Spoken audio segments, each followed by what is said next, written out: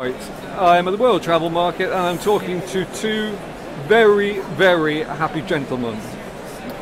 One is Ko.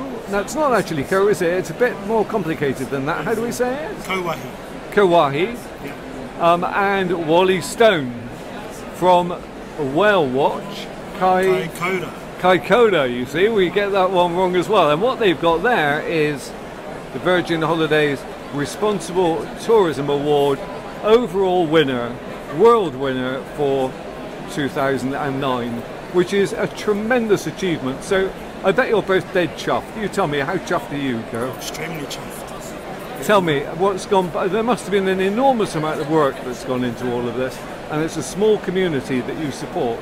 How does it all work? Yeah, well, the community we're representing is less than 4,000 people.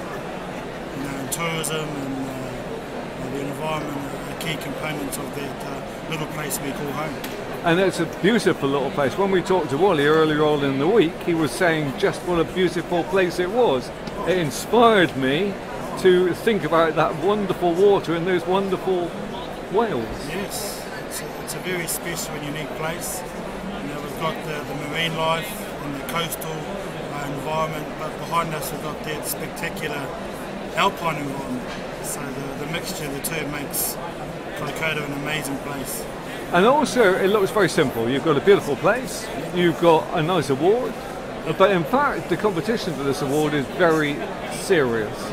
And there's a lot of people that go in for it, and the judging is, I know the judging is very, very impressive. So how did you win it? I mean, what was the significant thing that made you win, do you think? Well, I think it's I guess touching on all the aspects of what makes responsible tourism, from environment, the community, culture, right back to the customer. It's all those aspects from my perspective I think contributed to the awards. And I know that from your point of view, the environment is the key aspect of your product. So it's a sensible thing to do to make sure that it's okay. Oh, definitely. If there's no whales, there's no whales. No. It's extremely important that we look after it. But yeah, we really want to make sure that what we got there today is there for future generations. That's our plan, and we plan for generations. So we're here for the long haul. I think you have to be, don't you? And also the thing that is important is the fact that your mammals need the food, and you've got the food there, haven't you? Oh, absolutely. Animals are actually quite simple creatures. They like to socialise, they like to eat, and they like to breed. And we're very fortunate.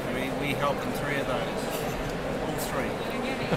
And also you make it possible for people to see this amazing experience in a responsible way.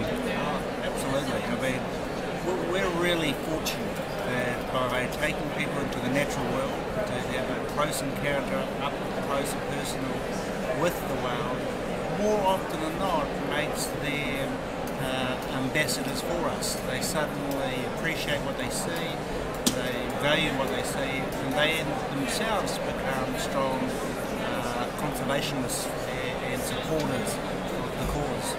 Well, you must be doing something right. You're going back to New Zealand with not only the Responsible Tourism Prize, the Responsible Tourism Prizes, the trophy and the prize, but also the All Blacks have gone back as winners again. And I'm most impressed with both aspects. But thank you both very, very much indeed. Two very happy gentlemen. Thank you. And a community that's going to be very happy when you come back as well. Indeed. Thanks kindly.